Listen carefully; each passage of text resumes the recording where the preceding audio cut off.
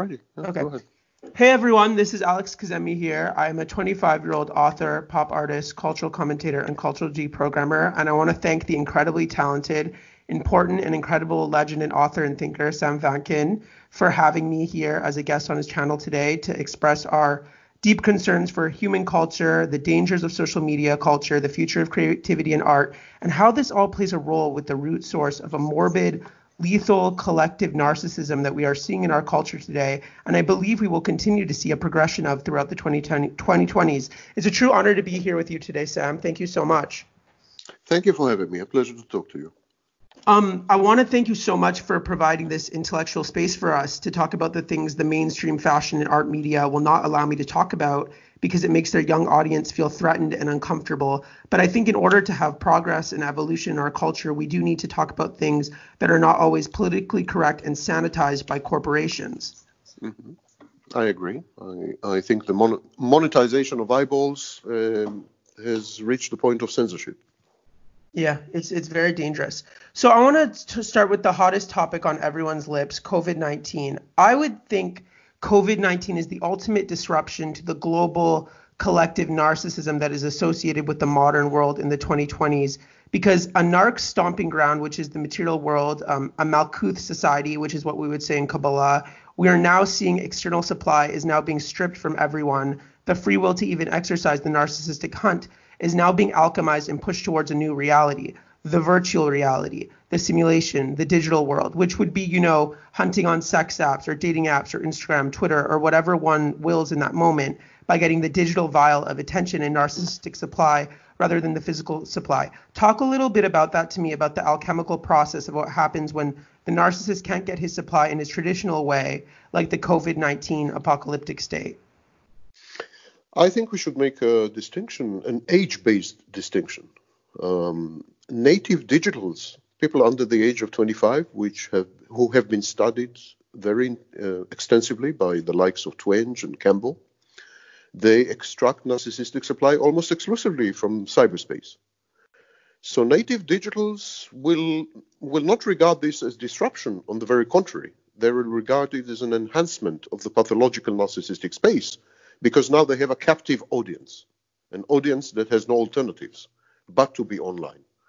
So many narcissists, especially younger ones, let's say under the age of 35, they are reveling. They're celebrating. This is wonderful for them, because now they can post to Instagram 10 times a day, and each of these posts will receive attention. Now they can upload videos, and all the videos will have like 40,000 viewers or 400,000 views, because no one has anything else to do.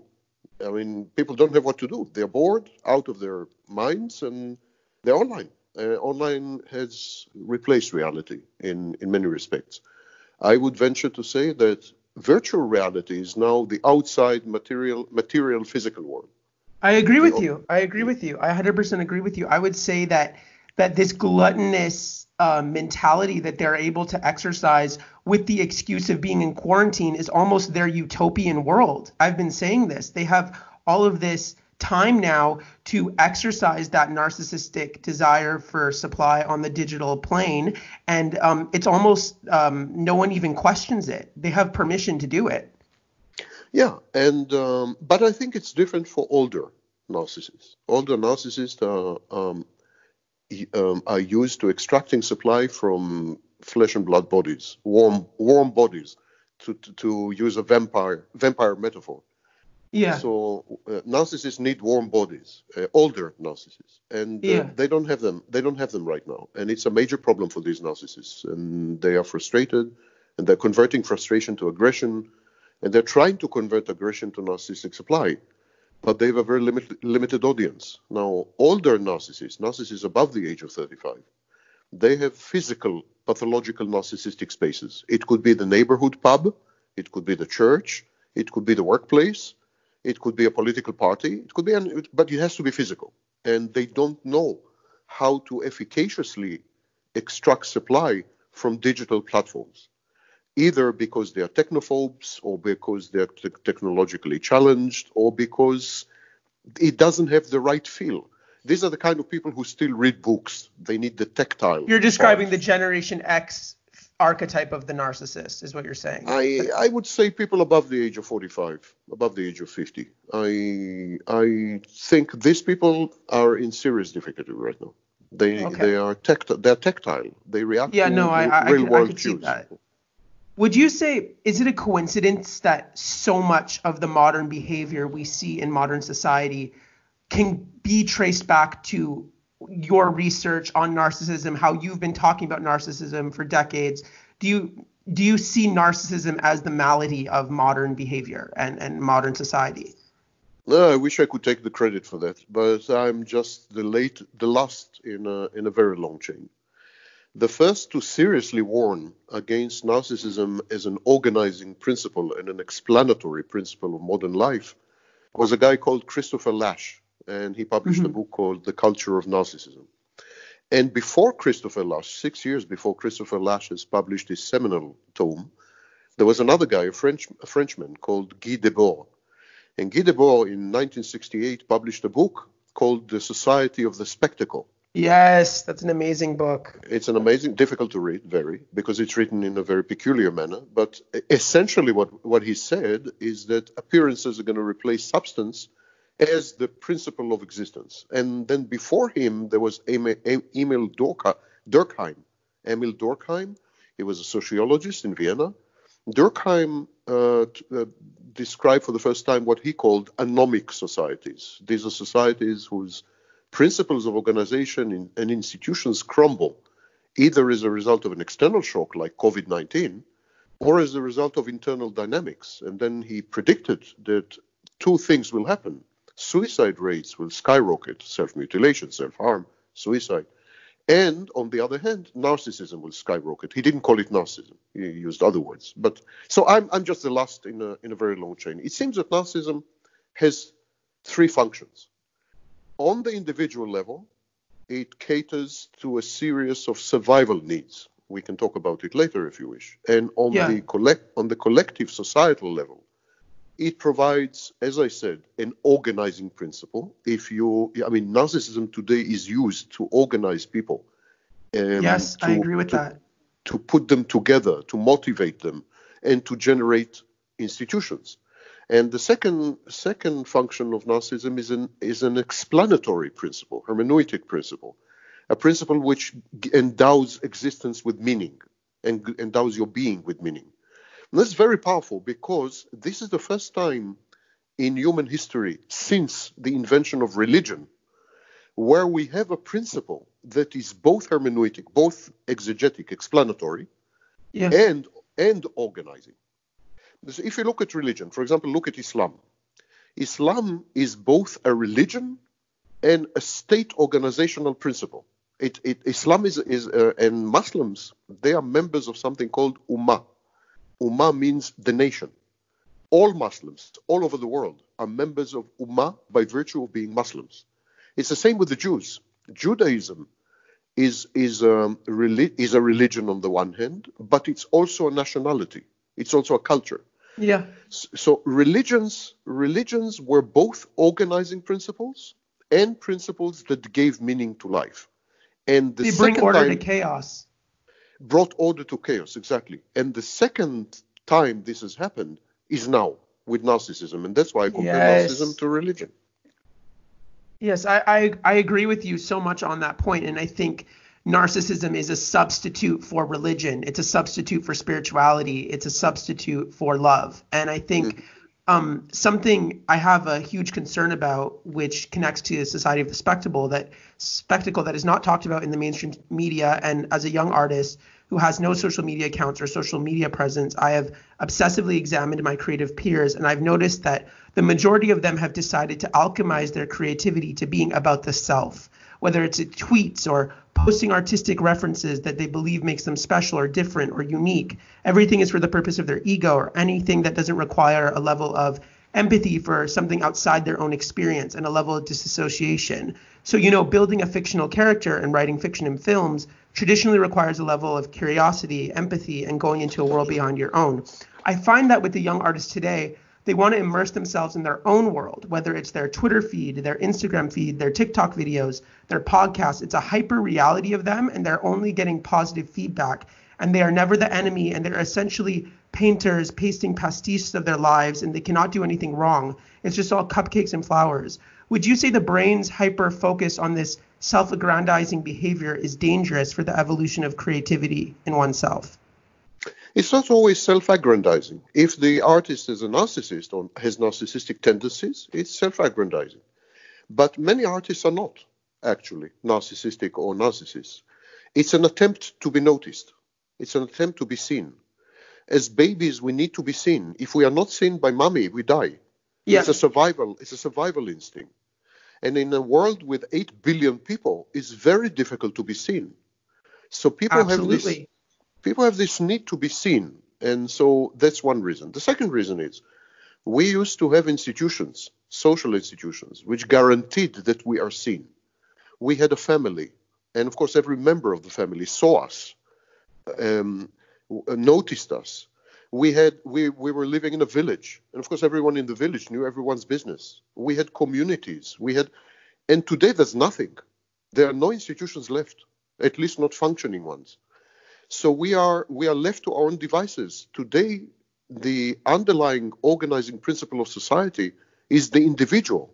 Even in countries like China, it is the individual now. All institutions that gave the individual meaning, that let the individual know that he or she is an individual, in the sense that it is distinct, it is special, not unique. Unique is narcissism, but special. All these institutions are gone, and so we are forced to do it. Exactly. We are forced to self-cater. We are forced to become self-sufficient. Because no one will do it for us. In the past, when I was growing up, I'm as old as some of the dinosaurs. So when I was growing up, I had a family. My mother, my father, my siblings, they gave me the feeling that I'm special. That I had a neighborhood. I had friends. Today there's nothing. There's absolutely nothing. A majority of people totally isolated, literally, physically isolated. They communicate. The only friends they have are Facebook non-friends. It's a disaster. Society has been atomized completely, and it's alienation in the Marxist sense. Well, this is what makes sense to me. What you just said is that there's this burning desire to belong and have an identity or your place in the world, and the way that they're creating avatars or RPG characters of themselves is a kind of way for them to get that desire to be seen, and that survival instinct to be seen. And I guess if they're creatives, that's their way to do it, is through their public invention of themselves and through their art. And I find a lot of modern young artists today are very preoccupied with image and aesthetic rather than creating something intentional, substantial, or provocative. There's this preoccupation with achieving the feeling of how something looks and making sure it looks cool rather than creating something that is challenging or emotional. Does this rumination and obsession with treating life like a Vogue fashion shoot come from constantly engaging with the emphasis on aesthetics on social media in their brain and the normalized concern right now of how to look and how to perform? Well, if all you want is to be seen, then of course you will emphasize visuals. Generally, if you look at human history, we have spent 99.95% of the existence of the species with visuals and images. When you go to Altamira cave in Spain, what you see, people painted on the cave walls. Yes. They didn't write. Text is a very new invention. Text originated in Phoenicia about 4,000 years ago. It's a very new invention. And so what happened is there was a short interlude of text, and then we reverted to form. We reverted to our roots, and our roots are in visuals and images. And if you want to be seen, obviously you will emphasize aesthetics rather than content. Content is intimately associated with text. The rise of text, the rise of the alphabet, the rise of text was associated with the rise of, for example, Greek philosophy. So, and with the rise of religions, because Judaism originated 4,000 years ago. Yes, it did. So all content systems, all meaningful systems systems, all semiotic systems, they are constructed around text. And images don't carry real content. Images carry messages about themselves. Yes. Images are self-referential. Text is always other-referential. Images are self-referential. And of course, in a world of self-reference and narcissism, images rule. Today, 70% of all searches online originate with YouTube, not with Google. Yeah. This is so interesting to me. So it's almost like this innate human desire to be seen has now cross-contaminated with the way our visual minds work. And now we're seeing in real time this visual language, this visual world being created, where we're communicating ourselves through fragments of images and references. And we're saying, this Madonna picture from 1995 is how I feel. People are talking in references. Yes, I think we are regressing, precisely. If you look at the development of a typical human being, babies until a very late age don't use language. They react to visuals and images, and they are very associative. And they have libraries of networked interconnectedness. But these libraries are self-referential, they're self-contained. And so also the world of imagery that we are creating is ever enriched. I mean, we are adding images all the time. But all these images are intimately interconnected. And if they don't have a reference to previous images, they're meaningless. And so artists today are very derivative, very much more preoccupied with imitation and emulation. Because in the absence of these backward references, no one will understand what they're trying to say. This is an enormous regression. And you just hit a huge one. That this is an infantile state they're in culture. Exactly, yes. They're regressing as creatives, and like you said, we can even lead it back to being a baby in the way the brain is working. That is so. And of course, if you look disturbing. if you look at the metaphor of screens, consider screens for a minute. Bear with me. We started with a huge screen, and 2,000 people congregated around the screen. They ate popcorn, they made out, they talked, they laughed, they smoked. This screen is a cinema. Then we made a smaller screen. We created a smaller screen. And now only 20 people could eat popcorn and I don't know what, make out or whatever. And that's the television. And then the screen grew smaller and smaller and smaller until today the prevalent screen is a one-man screen. You can't truthfully share your smartphone with anyone else. The experience of your smartphone is only yours. It's idiosyncratic. You are programming your smartphone from the second you wake up. You're programming. You choose what to see, which news to read, what apps to open and what apps to close. You have become a programmer. Yeah. Where programming prior to that was a collective experience, and screens allowed sharing. Today, screens isolate you, atomize you, and force you to be self-sufficient.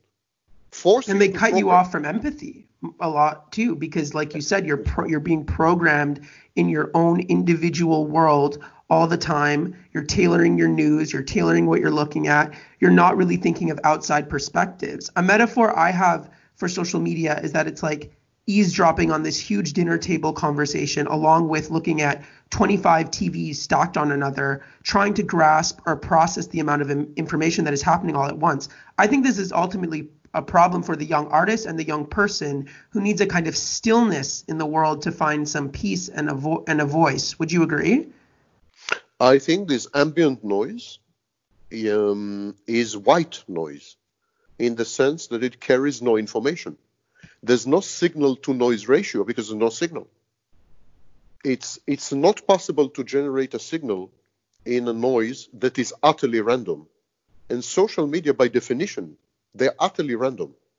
Even if you select your friends, even if your friends are selected, what they generate is utterly random. And whenever we increase randomness, I'm a physicist, whenever we increase randomness, we lose signal. We know that. Yeah. So now we've reached the apex of randomness, total randomness. And of course, zero signal. Yeah. Well, I would say also with a lot of modern artists today, there's a lot of self-professed projects of grandiosity on social media that are not actually real. It's very bizarre. I have a modern saying called, is your art real or where is your art? Because people are constantly talking about these projects that they're creating on their social media pages, but the art isn't real or it doesn't have a real release date. It's a figment of an extension of their virtual self and avatar, but they post about it and they get congratulations over things that aren't real. I see that as a kind of sickness and delusion. Is that connected to narcissism? How does that work? What is going on there, Sam? Again, some artists are narcissistic, and narcissism is a motivation. It's not a modus operandi. It's a motivation. So we need to ask the question, why are they doing this? So some of them are narcissists, and of course they're doing it because they want to garner narcissistic supply, attention. But many of them are doing it not because they're narcissists. Many of them are not narcissists. Many of them are nice people, not narcissists, have empathy, have emotions, and so on. Many of them are doing these things because I think they have transitioned in their minds to a kind of an autistic space where they correspond and interact with themselves. And this is, by the way, a superb definition of psychosis. Psychosis or psychotic disorder is when you confuse your internal objects with external objects. When you have voices in your head, it's normal. Everyone has voices in their heads. It's called introjects. But when you make a mistake and you think that this voice is external, talking to you from the corner of the room, you need medication. And, exactly. And I literally I've felt this way about the way people use Twitter and they're talking to themselves. I find it to be a kind of psychosis. What I'm trying to say. Yeah, and I'm happy that you said that because that's so needed to be said right now, Sam, because a lot of people, because it's so normalized, that behavior, people don't see it as psychosis, but to hear that from an academic like you is really great. I find that creating art, as you know, since you've written so many incredible books and are an incredible writer, is that it requires a level of discipline and focus and delayed gratification and sometimes pain and suffering, and it requires beating the resistance and self-doubt within. I find that a lot of very creative artists today are using social media and using technology addiction and the internet and YouTube and pornography and Instagram and TikTok binges as a means of pain management, to not go through that excruciating process of self-discipline and focus to create their great works of art. And Robert Greene in his book Mastery talks about this a little bit, about how the modern artist's greatest malady will always be choosing self-involvement over mastering your craft, sharpening your tools, or whatever it is that you want to manifest in this world, and how self-involvement is ultimately a distraction from artists. In the bigger picture, do you agree that a lot of people are using social media as a drug to regulate their emotions? Well, first of all, I beg to differ with Greene. I've read his book, and it is a masterpiece. But I beg to differ with him because self-involvement motivated very big artists, very great artists. In literature, for example, Marcel Proust is by far the most self-involved artist ever. No, I agree with that, yeah. So self-involvement in itself is not a problem. The problem is craftsmanship. Today, we have extended the definition of art to the breaking point. Yes. Today we have a problem of discoverability. We can't discover true art in the mountains of unprocessed raw material, of trash, when we have converted everything into art, we have converted art into nothing. Exactly. And this started not now, I regret to say. This started at the end of the 19th century, when the relativization of art was made relative, and relativization of other things like morality, never mind. But relativization of art led to its disappearance as a distinct, rigorous set of criteria and procedures. And today, you don't need criteria. Anything goes. You don't implement procedures, and there is the issue of immediacy and lack of delayed gratification, as you just noticed. You want to see the end result now. So the first step is also always the last step. And Yes. there's nothing in between. It's an art of void. Today, we don't have art. We have voids. Simply voids. Yes, it's a vortex of nothingness, and Exactly. and it's very interesting to hear how that progressed. And what you just said I kind of must transitions. compliment you. I must compliment you on your maturity, by the way. You're 25. Oh, That's thank you so much. It's pretty amazing. Oh, thank you. I never give compliments, by the way. So Oh, thank you. No, it's thank just you. stating a fact. I will compliment you forever. This is something that actually transitions into what I wanted to talk to you about. So Camille Paglia always talks about how Princess Diana was obsessed with her image and manipulating the media, and now she was an architect of her public narrative using the resources of the tabloids, press appearances, any airtime to cultivate a message that is ultimately calculated and planned, whether it is to target an ex or someone who hurt her, but she used the media in a very passive-aggressive way to televise crypto messages. The famous image in 1992 of her in front of the Taj Mahal to portray loneliness and to vie for sympathy from the viewer in retrospect was prescient of a behavior that we would see be displayed in the human condition.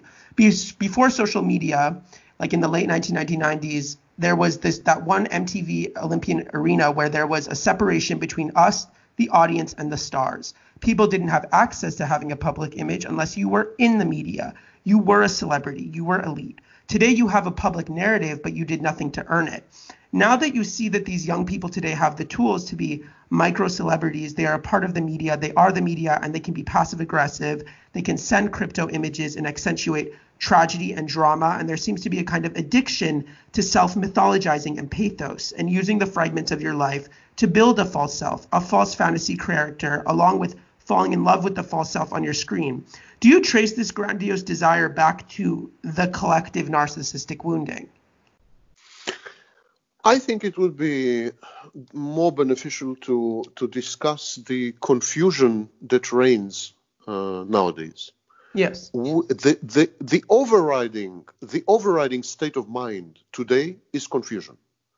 If I had to characterize the last 50 years, I would say I would call this period in history the era of confusion. So it pertains to your question as well. We confuse action with message. The action becomes the message. You don't need to have a message. If you act, that is your message. Mm-hmm. And that's why celebrities are known for being famous. They are known for acting. And so crafting a message in itself is the message. So the message could be hollow, could be null, a null hypothesis, could be nothing. But the very fact that you have taken the effort and had documented the effort to create this message, which ultimately came to nothing, that is the message. So confusing action and message. The second confusion is between reality and the representations of reality. And of course, we have hybrids like reality TV. And we have a reality TV star in the White House. And we have a comedian as president of Ukraine, because for 10 years, he had portrayed the president of Ukraine on television. So we confuse reality and its representations, which is exactly what Guy Debord predicted. And yes, and finally, sorry. No, Continue. And finally, we confuse inner states with the representations of these inner states. We have come to a point where empathy broke down, is no longer a useful tool. Empathy is always very good when there is authenticity. But when the emphasis shifts from authenticity to representation, empathy can be very misleading.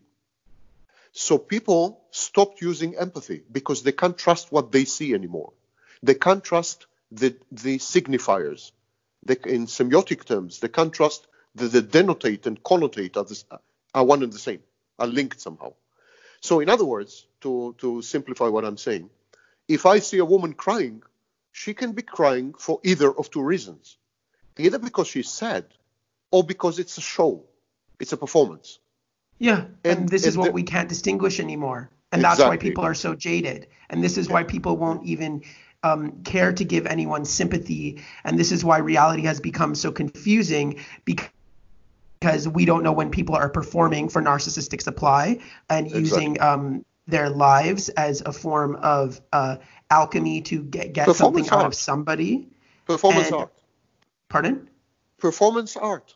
We live in the time. Well, this is interesting because we live in the time of the obsession with controlling the public avatar and the virtual version of yourself. And let's maybe say, think of how much pop culture has changed. In 1991, when Madonna's Truth or Dare documentary came out, it was vilified as narcissistic, and she was demonized as a paraphiliac and exhibitionistic, or even the prose of like Bret Easton Ellis's American Psycho and the character Patrick Bateman, who clearly has some kind of MPD, psychopathy, very much disturbed people. But you fast forward to 2020's modern society, and you see this emotional exhibitionism of posting, your Prozac pills, your mental illness, this display of trauma, of gluttony, of glamour, of heightened self, or even the creative process is demanding for validation, approval, look at me. And you can tell it's what Gabor Mate would call the hungry ghost, is that it's insatiable. So would you say, what happens to a culture when all of this is normalized, when we're encouraged to engineer self-mythologies and pathos,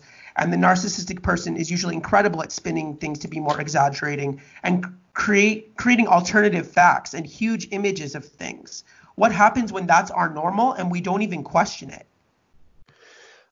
I think, as I said, we should go way back to see the roots of all this. There was Marshall McLuhan, and he said the medium is the message. Yeah. The medium became the message. And so media representations became reality. And so there's reality TV. And so celebrities became famous for acting to be famous. Action substituted for message. It was a chain reaction. And now here's the problem. If action is the message, you need to escalate and radicalize your action to be noticed. Simply to be noticed, you need to radicalize. Anything goes. Sexual exploits, mental illness, assassinating your parents on camera. I don't know what will come next, So yeah, it's like Luca Magnotta. I'm sorry? It's like Luca Magnotta, the Canadian serial killer that you talked Yeah. about. I think I wonder if you've had this. Yeah, continue. I'm sorry. I was about to say one more thing, and I'll let you proceed. Sorry. And I think a great representation of this is the movie Joker. I mean, Joker embodies all this, absolutely embodies all this. The narcissism, but, Joker is not entirely a narcissist.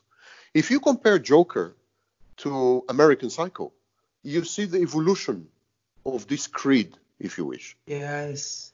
Because Joker is a compound, a kaleidoscopic picture, partly a narcissist, partly a psychotic, partly a social influencer, partly a leader of a new social movement, partly a rebel, partly a conformist, partly a clown, partly a messenger or a prophet. Yeah.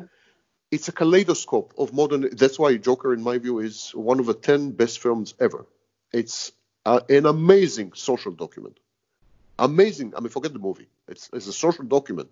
It will be remembered forever. It's a stunning movie. And you're saying it emulates a kind of modern archetype that we can connect to all different types of people that we see today. It's a hive mind. Joker doesn't have a self. He doesn't have a self. He has a hive mind. He is all of us. He is all of us. He's our ultimate mirror. Yes, he is not a human being. He is a set of frequencies and resonances. And he changes accordingly, by the way. There's no core identity.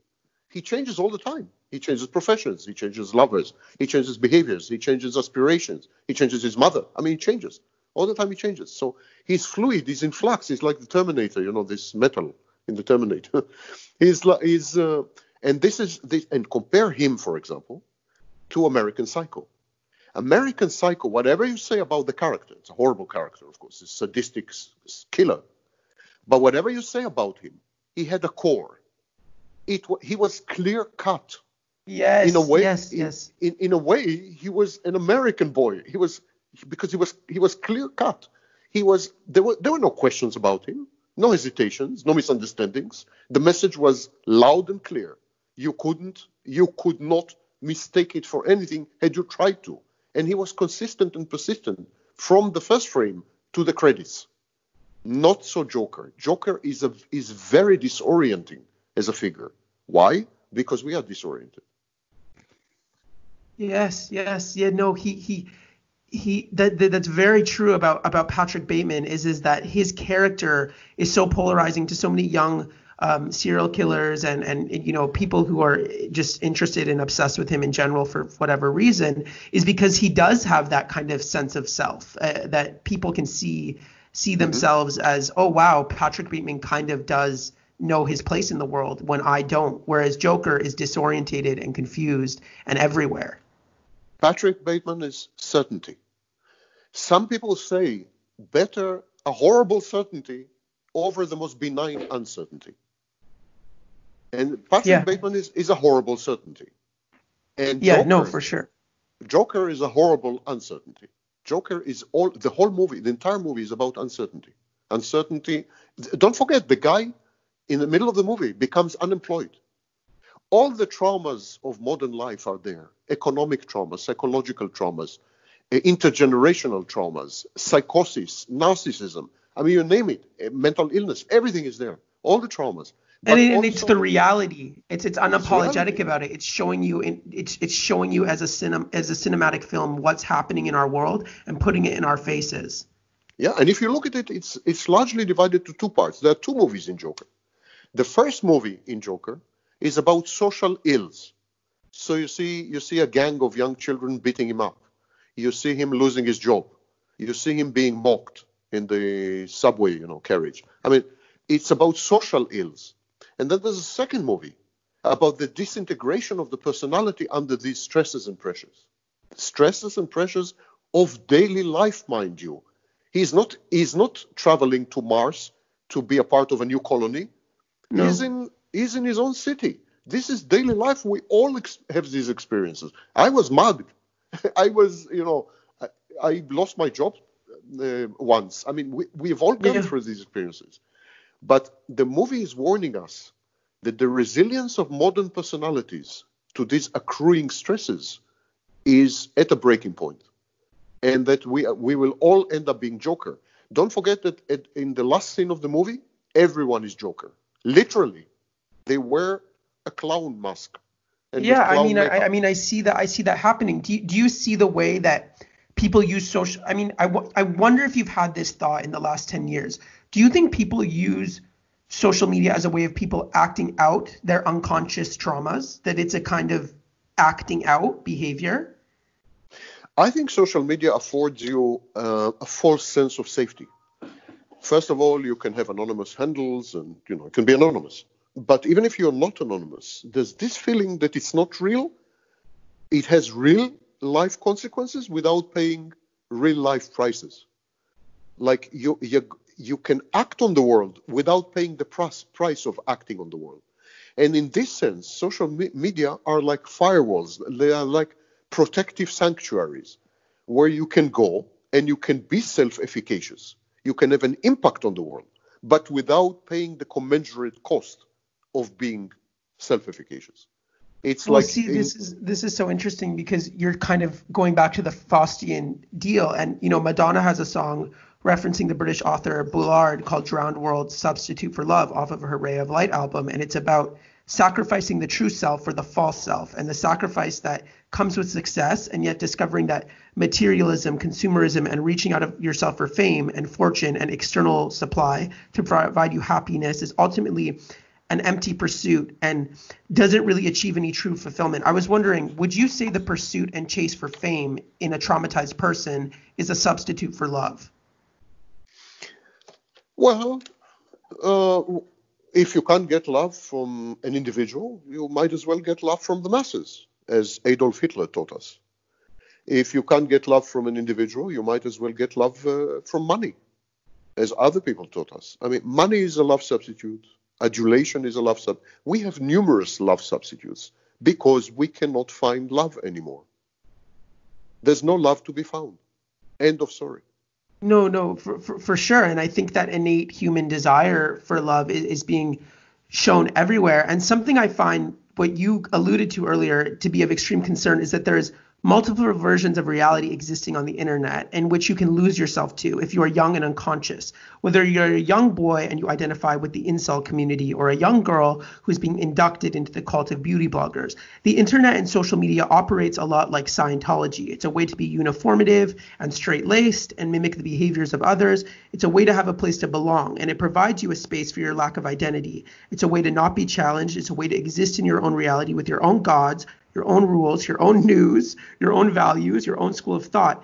And modern society is almost always the enemy. And there's a term that historians of fascism call obsession with the plot. That means that you are creating an irrational enemy all the time, which I find to be the root source of both the liberal and Republican parties, is a lot of chaos and drama and scandal and outrage due to the narcissistic political leaders. But would you say their followers are also narcissistic? Well, if they are vicariously narcissistic. They would be what I call inverted narcissists. They bask in the reflected glow of the primary narcissist. So supporters of Donald Trump, they would be these kind of inverted narcissists. He's the sun and they're the moon. The light is a reflected light. It doesn't emanate from themselves. But I think there is collective narcissism. I was among the first to point it out. Narcissism of collectives, of whole groups. There is such a thing. And of course, it motivates a lot of the political discourse and mind you, artistic and cultural discourse and so on and so forth. But I think we are shifting, regrettably, from narcissism to psychopathy, actually. Narcissism shortly will be passé. Passé because it's no longer efficient in our environment. Narcissism took over, let's say, 20 or 30 years ago. Narcissists had shaped the world. But they had shaped the world to be without empathy, without true emotions, with facsimiles of everything, etc., etc. And what the narcissist did not realize is that in such a world, it is the psychopath that has a competitive edge and a natural advantage. In the natural selection game that is now ensuing, psychopaths will win. You see, there's a chain of being. Narcissists eat regular people for breakfast. Psychopaths eat narcissists for breakfast. Wow. So it's like we're evolving now. If we evolve as humans, devolving. Yeah, so we're devolving. We hit the Pokemon phase of being narcissists, and now we're going to the next level of becoming psychopaths collectively. Yes, I think so. I think we can see this, by the way, in vulnerable groups. As we all know from social history, vulnerable groups and minorities they create habits that are later adopted by the elites. So, for example, suntanning. Suntanning was very common among farm workers because they were exposed to the sun. But today, suntanning is associated with leisure time, with the elite. Free sex or liberated sex, emancipated sex was very common among the lower working classes. And then it was adopted by the aristocracy. And today, free sex or liberated sex is a hallmark of the liberal, progressive, decadent elites. So the elite always copies, emulates, and imitates the so-called lower classes, lower socioeconomic strata. And we have, of course, the famous novel, Lady Chatterley's Lover. Lady Chatterley's Lover is exactly about this. It's about how working classes affect the aristocracy and so on. Now, why am I saying all this? Because I think what's happening, there's a groundswell of psychopathy among certain minorities. And I would identify only one, and that is women. I think women, having been emancipated and liberated, don't know what to do with these newfound freedoms and with these newfound powers and with this newfound access and so on and so forth. The field has not been leveled, not by a long shot, but it is being leveled. And shortly in historical terms, in 70 years, 100 years, women and men will be totally equal. But women have been enslaved for 10,000 years. And so they are newly emancipated slaves, exactly like after the Civil War. But mind you, blacks have been enslaved for 300 years. Women have been enslaved for well over 10,000 years. And so they have the mentality of a slave, the collective mentality, intergenerationally transmitted mentality of a slave. but with powers of a master. This is always an extremely bad combination. And what we are seeing is that women all over the world are emulating and imitating the behaviors of psychopathic men, not of men in general, not of nice men, but of psychopathic men. Because it's a hostile root source of injustice from what they've gone through for 10,000 years and feeling that pain. And now that there's this visibility, this cultural change, there's a lot of pent up anger and rage. Exactly. And this anger and rage and aggression and frustration and hatred, frankly, because, they have been wronged. They have been wrong for. And it's valid. I would say it's valid, their pain. It is valid. It's justified and everything. And we know from other social units, for example, the family. If a child is being abused and tortured and so on, some children are very likely to become psychopaths. And all children would try to somehow emulate the abuser. They can become narcissists, they can become psychopaths, or they can become codependent and try to merge with the abuser. But there's always, children who grow up in abusive families with abusive, narcissistic, selfish, aggressive, violent parents, they always try to somehow become the parent. And so it's that's very true, and I think that's their way of unconsciously trying to deal with the trauma is by mimicking what has happened to them. By regaining control, because if you become the abuser, you will never be abused again. Exactly. It's a safety mechanism. It's a magical thinking. It's like if I become my abuser, he will not abuse me because he's me. It's a kind of magical thinking. And it's a distortion. It's a cognitive distortion. It's cognitive bias and distortion, yes, but magical thinking is cognitively wrong. But it means that today there are many recently emancipated groups, and I'm talking about LGBT community. I'm talking about women. I'm talking even about blacks, whose emancipation is still ongoing. Yes. I'm talking about, many groups, I think, are unfortunately adopting more and more psychopathic behaviors. That's why I believe, and ultimately we know from social history, that the elites imitate and emulate minority groups. And so it will transfer to the elites. So I foresee very shortly in historical terms, a totally psychopathic civilization. We're seeing it happening in real time, and that is such a beautiful prescient prediction of what is about to happen. And on the topic of women, I wanted to talk a bit about pornography and how porn is a lot of young men and women's sexual education, and the new generation just mimics what they learn as porn. And I know a lot of young men who have told me they struggle with the Madonna whore complex from growing up with pornography and this idea of the curvaceous, busty, pornographic woman, and then the sanitized woman who is waif or fairy-like or ethereal. Is that also connected to narcissism in young men? Is that taught? I feel like men have also seemed to lost the respect for the divine femme and the goddess, and we seem to be disconnected from the goddess archetype and lost respect for femininity. And I don't know if that's connected to what you're saying about the freedom of the slavery of that women have faced and how we're seeing everything cross-contaminate. Right now, there's even a term called simp, that if you appreciate women, you are weaker or inadequate for it. Yeah, simpleton. No. It's from the manosphere. This is a term that's used among incels and red pillars and MGTOWs and this kind of thing. The manosphere is absolutely poisonous phenomenon. Absolutely, very dangerous. Anyhow, coming back to your question. Pornography is an extension of a much larger philosophical trend, and that is a trend of reductionism.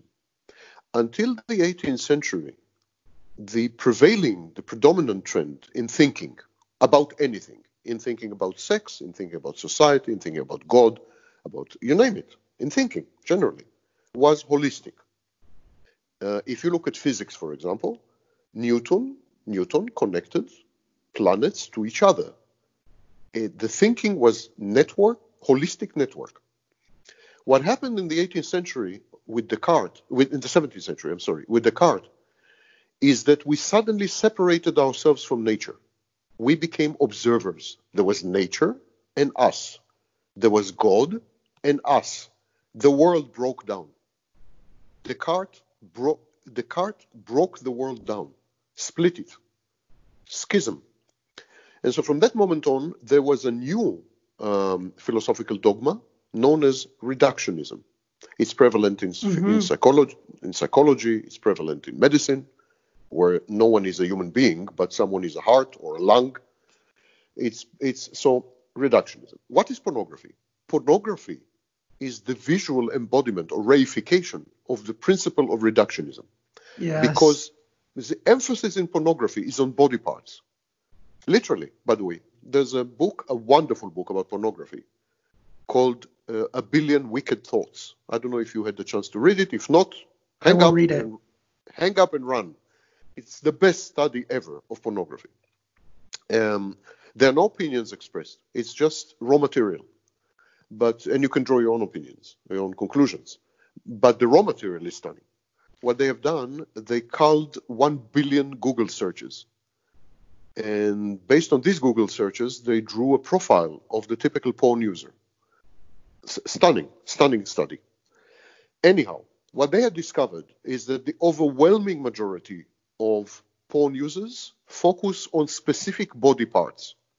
It's kind of fetishes, specific body parts, and none of them, literally none of them, pays attention to the totality.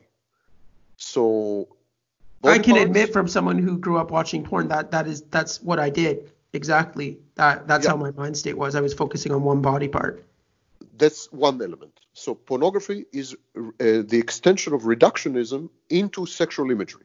Second thing, pornography is about role playing. It's about pretension. It's fake. It's make-believe world. Yes. And it is a permissible world, exactly like social media. You asked me about social media. What did I answer? I said, social media is a sphere, is an ambience where you can act upon the world without paying for the consequences. Absolutely. Because of anonymity. Same with pornography. You act upon the world without paying consequences because pornography has real life effects. I mean, you ejaculate. It has effects. It's a real world phenomenon. Yet you don't pay any cost. In today's world, you definitely do. And Pornhub is free. Yeah. Yeah. So you don't pay any cost. And so it's another manifestation or exemplification of this separation between reality, because it's real, and the costs of reality. We have all become free riders within a huge commons. We benefit, but we refuse to pay the price. Pornography is like that. The third thing that pornography does, it simplifies. In an age of Dumb and Dumber, in an age of stupidity as a reason to be proud. I mean, people are proud of their stupidity. They are know-nothings. I mean, they show it off. They show it off, absolutely. They brag about it. They brag about not knowing. So they hate experts. They deride academic authority. They mock intellectuals. They argue with authorities on topics. They argue as though they are authority. I mean, I call it malignant egalitarianism. Everyone is an expert because everyone has access to Wikipedia, And so in such a world, pornography fulfills a role because it allows you to actually interact with archetypes of women, archetypes of men, and archetypes of sexual activity, and to experience the entire gamut. In other words, to become an expert. Is that dangerous? Pornography is an absolute, unmitigated time bomb. According to studies by Twenge and Campbell, in the last 10 years, dating activity among teenagers, hormone-laden teenagers, dating declined by 56%. Yeah, because modern dating is a clusterfuck of dysfunctional attachment styles, and you see how these young people are getting in their codependent cosmic entanglements with people in which they're idealizing the person as their soulmate and really operating off of a child's view of romance in tandem with being in that pornographic world. What happens to people who don't become conscious of their broken attachment styles and codependency? You're the optimistic type. You still Do talk some about people live these you cycles to still the talk grave? you still talk about attachments and so on. Recent studies by Lisa Wade, for example, uncover shocking truths. The bon ton today is to not get attached. Oh, Teenagers, wow. people under the age of 25 who responded to very detailed, tens of thousands of them, who responded to very detailed questionnaires, said that the worst transgression against etiquette is to get attached after sex. The majority of these young men and women your age said that if they find an intimate partner, they will try to not have sex with the intimate partner because sex is meaningless. Isn't that very avoidant? It's not avoidant. Are you listening to what I'm saying? Sex is meaningless. Oh, no. See, I can't relate to that. Sex has a lot of meaning to me. Of course, there's a lot of meaning. By the way, it has a lot of meaning, period. Not only to you. It is denial. Of course, sex is meaningless, but it's denial. When you have hookups, when you have one-night stands, when you have casual sex, you lie to yourself. But you lie to yourself in conformity with cultural mores. The culture today is such that you are mocked, ridiculed, and derided if you connect sex to intimacy or if you connect sex to emotions. Something's wrong with you. Something's wrong with you. And Yes, no, and I've experienced this, and I've seen people who treat people this way, that, if you see sex with intimacy, you're broken. Sex is something's wrong meaningless. with You you. need to just Absolutely. treat it like an athletic act. Exactly. And so this leads to two things. First of all, objectification of the other. You masturbate with other people's bodies. People become animated dildos and animated sex dolls. And the second thing is what I call the intimacy cloud. Intimacy, you see, in the past, when you got married, you had to forego all other people of the same sex. So if you got married to a man, you were a woman, you got married to a man, you forego your male friends and so on and so forth. I don't mean you forego in the sense you were not in contact, but you forego them as potentials, intimate potentials and so on. Today, in a typical young relationship between young people, each young person carries with him or with her a cloud of intimate people. The husband or the wife, the girlfriend or the boyfriend are just one of many. Yes. Wow. One of many equally intimate, equally sexualized people. So a woman aged 25 is likely to say, I love my husband, if she just got married. Yeah, I love my boyfriend. I love my boyfriend. We're having sex and so on. But I also love Jeff, who used to be my lover. And I also love Jack, who is my best friend, like a brother to me. And I also love I don't know what. And then she will see nothing wrong in spending the night at Jack's. And nothing wrong, absolutely, in having sex with This is like Jeff. the polyamory, It's polyamory. It's polyamory. And I call it intimacy cloud. It's absolutely polyamory. This is very dangerous, because now what you're talking about, the reductionism and the commodification of the self, think of that plus being encouraged to turn yourself into a sellable sex object, an archetype and trope to be purchased, approved. Dating apps are just a human meat market. And if you think of the modern narcissist, and if we've transcended past that, as you've said, swipe left, swipe right, and a dehumanizing, discarding approach to sex and romance in our world is very hollow and very empty and vapid. I find dating apps to be even more dangerous than that. But before I comment on dating apps, I want to say that you use the term polyamory, which is technically correct, but there's no love there. It's polyamory is when you have several intimate partners of equal standing. Is it narc supply? The intimacy cloud is simply never giving up on anyone you have ever been intimate with or can be intimate with. Never giving up. Never paying the price. Because when you get married or when you have a boyfriend, you have a price to pay, and that price is called exclusivity. People refuse again refuse to pay the price. They want to have real world consequences. They want to get married, or they want to have children, or they want to have a boyfriend, but they refuse to pay the price of exclusivity. Now coming to dating apps. The problem with dating apps is, one, as you said, commodification and objectification of potential sexual partners. But I think there's something even more pernicious and much more dangerous. Dating apps don't come out in the open and admit who they are, what they are. Dating apps don't say, listen, guys, this is a database of possible fucks, fuck buddies. That's all it Database is. of possible fuck buddies. They don't say this.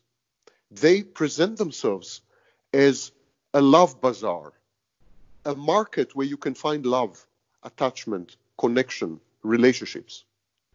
It's a lie, of course. It's deceptive. It's deceptive, and it's dangerous for the people who are too stupid to critically think. Exactly, it's deceptive. That's the problem. Dating apps, without exception, are totally deceptive. Studies have shown that 1/4 of people who go on dating apps are looking for casual sex. Yet another quarter are looking to have fun and entertainment, which is casual sex. Sex. It's all sex. 7 to 9% are looking to cheat on their partners, etc., etc. Well over 3/4 of people who go on dating apps have no inclination or intention in the universe to have a relationship. They are looking for casual sex. That's dangerous, and I think, it's disgusting to me that these corporations would even brand these things as dating apps. Why not be honest with the people and just say this is a sex app? I call them sex apps. I call them sex apps. This is what they are. I want to talk about something controversial that you've brought up in your work before, but right now we have a very free space, so I want to talk about this. In ancient Greece, bisexuality was very normal, and my generation seems to be extremely bisexual, very sexually fluid, and more than ever with men and men. And in ancient Greek mythology, Hercules had many twink male lovers, and there's this concept of Erestes and Andromenos, and say alpha male narcissistic type is ultimately a baseline heterosexual man, but he still uses gay men as sexual objects or as narcissistic supply. Have you, in your studies, seen any cross-contamination between bisexuality and narcissism, and is it connected? Well, I wouldn't describe bisexuality as contamination. It's a cross-contamination. I mean, just connection, cross-fertilization, possibly. Yeah. I just meant the connection. I just want to make clear that there's no derogatory. We are not associating. No, we love the bisexual. We're not associating this with any sexual preference. Okay, I think what's happening in the modern world, as opposed to Greece, in ancient Greece, the homosexual sex, first of all, was limited. It usually did not include penetration. But it was also an integral part of a power structure. So sex is a language. Sex is a mode of communication. You can say many things with sex. You can say, I'm grateful to you with sex. You can say, I pity you with sex. You can say, I love you with sex. And you can also say, Master, you have taught me so much. Thank you, with sex. You can also recognize the master's authority with sex. You can recognize a military commander's authority. Or in prison, you can recognize the chief honcho with sex. So in prison, for example, totally heterosexual men engage in anal intercourse, but as a way to establish power matrices, power hierarchies inside the prison. So homosexual sex, like heterosexual sex, has many, many types of messages embedded, and it's very critical to look at the context. Moreover, it's not possible to have any meaningful exchange between people, any people, of any type, without a very powerful erotic undercurrent. And that's, of course, the source of words like bromance. Yeah. An erotic sexual undercurrent is present among male friends, among female friends, among males and female friends. I mean, there's always sex in the air. Whether it is converted into actual action or not is another issue. But it's always in the air. And so in permissive environments, such as ancient Greece, it was simply translated. But it did not indicate homosexual tendencies, by the way. No, of course not. It didn't mean that you were a homosexual. Yeah. That's the difference. It was a way of communicating something. It was usually a student and a master, and in academies, in proper academic institutions. And it was a way of communicating. Or it was in the army. We have documented, we have in the Odyssey, and so in the army, Alexander the Great, we have documented homosexuality documented as a means of communication and creating cohesion, unit cohesion in the army. And so it's important to understand it's a language. The second thing I would like to mention is I don't think there is sexual fluidity. I think people very often confuse sex and gender. I think what has happened in the Victorian age, people conflated sex and gender, and it is still very difficult for us to get rid of this. Yes, absolutely. I think all people, without a single exception, even the most straight-laced Christian fundamentalists, all people are omnisexual. All people. Yeah. I think what is happening now, and by the way, it's documented, in studies, for example, most men have at least one homosexual experience in teenage years. I think everyone is omnisexual. Everyone is capable of sleeping with everyone, given the right circumstances, the right type of communication, and the right ambience and incentives. But what I think has happened, the Victorians created gender roles which were so strict and rigid that certain behaviors were immediately outlawed, outcast, and considered taboo. Now what is happening? We are creating a unigender world. Unigender. We don't have any clear distinctions. The boundaries between genders are totally blurred. And we have a single gender with two types of genitalia. I think that's where we're going. And then also what's so interesting about that is that the people who will create these new terms and these new gender names as a way to also demand rights and also ask for acceptance based off of that template. And I find that to also be so fascinating. And what you just said also, you kind of described about the teenager in the male in his adolescence. So if we think of today, like a 18-year-old boy downloads a gay sex app like Grindr and wants to hook up with a man just to receive oral sex or something like that. And he comes out of the experience and he doesn't label himself as bisexual. He doesn't label himself as gay. I think that happens more than we think. I think it's a great pity that we use labels. I think exactly as we are creating a unigender space where everyone is of the same gender and the gender is human being, I think we should create a unisex world. Unigender and unisex. On Friday, you may wish to sleep with a man, on Saturday with a woman, and on Tuesday with both. Is that more true to our animalistic baseline, our carnality, our truth? If you look at, are you asking if we look at nature? No, well, not nature, just in general from your studies, to have that opinion. Do you see that as a valid thought I think what happened is we have unified the genders. So now we have one gender. Everyone would agree that essentially men are sometimes behaving like women are behaving like men. So we have unigender.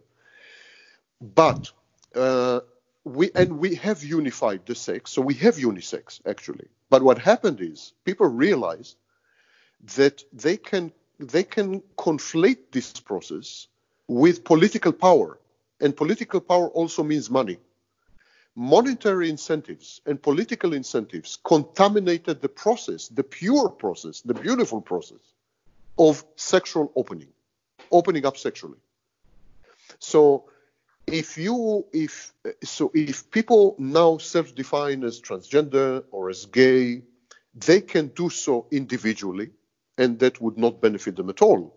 But if they participate in a political movement, it would benefit them a lot. They could attain political power. They can make a lot of money. Yeah. It's clout. It's currency. It's like what we see with male celebrities. They're always gay baiting so that they can be in the gay media and they can get exactly. And I you said a lot of beautiful things kind of about how intimacy and a relationship requires a sense of ritualistic sacrifice, which means monogamy and connecting, and how a lot of our true spirituality is in these decisions and sacrifices. And in our 2020s culture of surveillance, as we've talked about, there's a splitting in dialectic between the online and offline self, the private and public self. You see that people have these public sanitized Instagram accounts where they exhibit their public relationships and show off and brag. And then these private Instagram accounts when they still demand an audience, still demand attention, displaying imperfections, drug use, scandal, chaos, drama of their own invention and their own pathos and self-mythology. What happens when we lose a sacrilegious approach to life, when our most private moments become monetized and are exploited, our most sacred private experiences for attention, instant gratification, and what then becomes sacred? What becomes valuable? Is that a part of the modern confusion? Is losing that sense of I found something and it's special and it's valuable and it's sacred and I want to keep it private? I see everything can be converted into narcissistic supply. Yeah, well, here if we adopt a historical perspective, we see that humanity has always pendulated, has always switched between a private mode and a public mode. In, let's say, during biblical times, there was no concept of privacy. Privacy is a modern invention, a modern sort of development. So people's private lives, what we call today private lives, were enacted in public. It was a public spectacle. Neighbors felt totally justified to interfere with their neighbors' lives. Wow. People were raising children in villages, not in families. So the vast majority of the history of humanity, there was no privacy. There was only a public sphere. Privacy arose privacy arose more or less in the Victorian era, or maximum in the 18th century, when we suddenly began to segregate into individual dwelling units, the creation of the apartment or the creation of the house. And of course, this is the basic structural unit in cities, urbanization. As urbanization speeded up, people were put in matchboxes. As they were put in matchboxes, suddenly the physical walls were internalized as a metaphor, and the concept of privacy arose. Before that, everything was in the open, literally in the open, physically, in the open psychologically, in the open socially. There was only public sphere. But if you're put in a small matchbox together with your husband and 6 children, you become a unit. And you have, an Englishman's home is his castle. You become a unit and you become defensive. The minute you are surrounded with walls, you become defensive. Try it out, by the way. Try it out. Put yourself in a room. You will see how defensive you are. Someone will open the door. You will feel inconvenienced for no reason whatsoever. I felt that before. I felt that feeling of being jarred or shocked. If someone comes in. It will be perceived as an invasion or intrusion. Yes. So privacy is the result of an increased urbanization and its structural organizing unit, which was the apartment. So it reflects social realities rather than individual needs or psychological needs, actually. The truth be told, we feel psychologically our well-being is much increased the less private we are. The less of a private sphere we have, the better off we feel. We love That's disturbing to me. Yeah, I know. I know because I understood from your question that you value privacy a lot. Yes. But the facts are that the more we belong, the better we feel. The more we are accepted, the more people we can share with, the more things we share, the more, that's the secret of the success of social media. The less private we are, the better off we are, psychologically speaking. And also, by the way, medically, our health increase. That's why, for example, married people live longer than singles. If you think about marriage is a sacrifice of privacy. Yes. It's an intrusion. The family unit is the primordial sin of sacrificing privacy. The Yes. family unit, and then you go further. You have other units, and each unit bites into your privacy cake until nothing much is left. But this is how we organize. We are social. Aristotle said that we are zone politikon. We are social animals. We are not, because we have in nature species where the animal is very individualistic and doesn't flock or herd, but we are not like that. No, and I think that's so interesting to think about is that that exploitation of the self and the privacy is really coming from a place to have a social environment to belong, and they'll take whatever it takes to do that. I feel like as a society, just one comment. I think you should make a distinction between sacrificing privacy and monetizing privacy. Yeah. Our privacy is being monetized. Now that is an intrusion. That reduces well-being. But what if you invite that monetization? That's what disturbs me. Well, you don't really ever invite this monetization. It's all very, very obscure and behind the scenes. It's not transparent. I mean, Russia interfered in the elections in the United States and no one knew about it until a year after. It's not. Technology is not transparent. It's very obfuscating. So you don't really know do you know what types of information are gathered about you? I don't think you do. No. Neither do I. So there is this unease that we are being commodified or prepackaged or something. That's monetizing privacy is really a bad process. But sharing giving up privacy for sharing and for belonging, that's actually considered a positive. That's very interesting. That's very interesting for me, and I think that I love how you said that these things that are outside of us are the internal metaphors. Our behaviors, are the way we use visual language is very much coming from our internal environment and how we're trying to externalize something.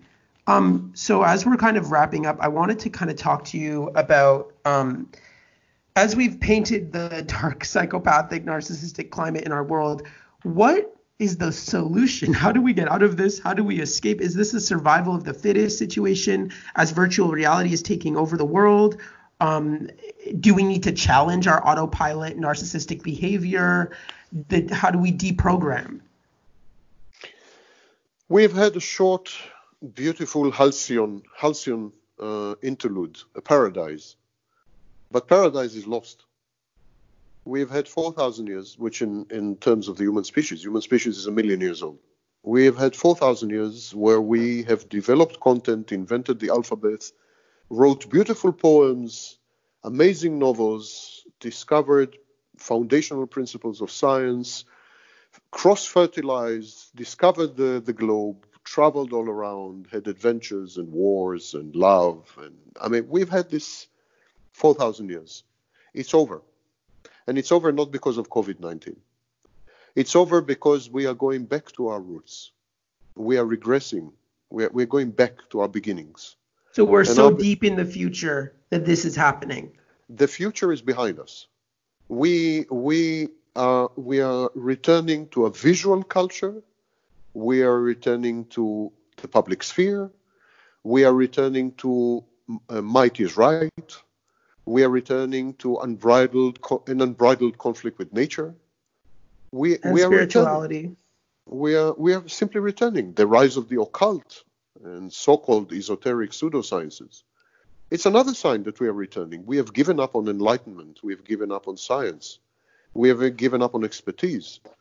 We are now giving up on medicine. We are gradually shedding all these layers, which are very new layers. Enlightenment started 300 years ago, and we are again very religious. It's a new development. A whole swath of Europe, which used to be under communist rule, and where people were rank atheists, they're all very religious now. So religion is having a comeback. The individual is having a comeback. 10,000 years ago, we were organized in very small units. We didn't have nation states, you know. I think nation states are about to disappear. It's like you have this incredible new DVD player where you can rewind at the speed of light. And we are rewinding. And there's no power or force on earth that can stop this process. Why are we rewinding? You can ask, why are we rewinding? Why are we doing this to ourselves? Because we failed. We failed to leverage these 4,000 years to secure a better future. We don't trust ourselves anymore. We fucked up. Sam, are you saying we've transcended past the collapse of Western civilization? Oh, I don't think there's anything like Western civilization anymore. It's there is the canon. There are, you know, the famous books and the famous discoveries, but they are frozen. They're fossilized. They're like in a museum. No one relates to them. Who's the last person to have read Dostoevsky? I mean, it's dead. It's dead in the water.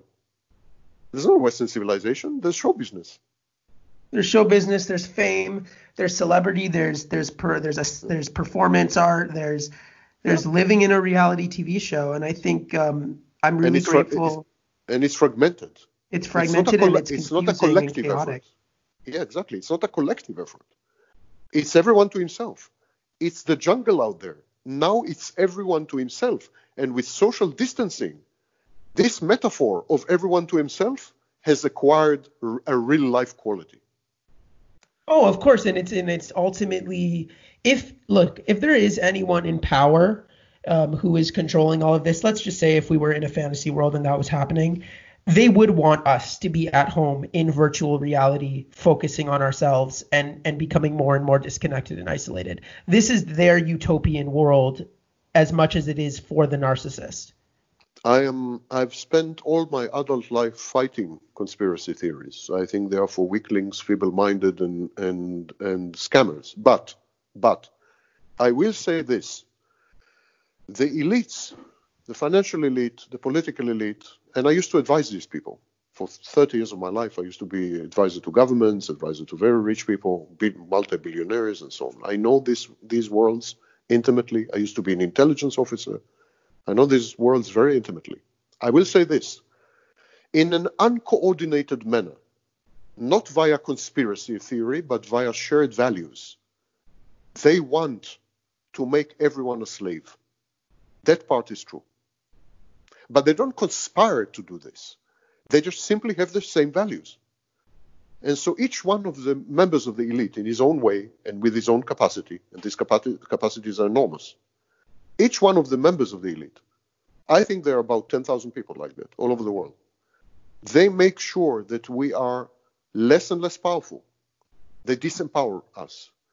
And they reduce us to mindless, unthinking slaves. And they do this not because they're evil, and not because they're conspiratorial, and not because of any of the nonsense of conspiracy theorists. They do this because it's in their self-interest, and because that's what they do. It's more practical. It's kind of what you're saying is that like world domination of the elites and brainwash all of this. It's just kind of their practical nature. Yeah. I compare them to viruses. Can you blame a virus that is killing you? That's what viruses do. That's what elites do. That's what elites do. Throughout history, by the way, the elites enslaved the masses. Simple.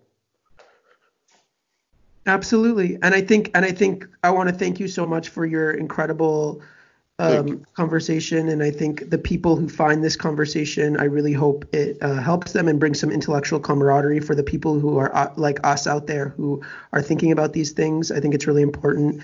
For anyone who listened to this conversation, you can also email me fanmail@alexkazemi.com. Maybe Sam will put it in the description to tell us what you thought of the episode and if it brought any type of change to your thinking. That would be really helpful. And thank you so much, Sam, for everything you did today. Thank you for having me and for the intelligent questions. Thank you. Thank you.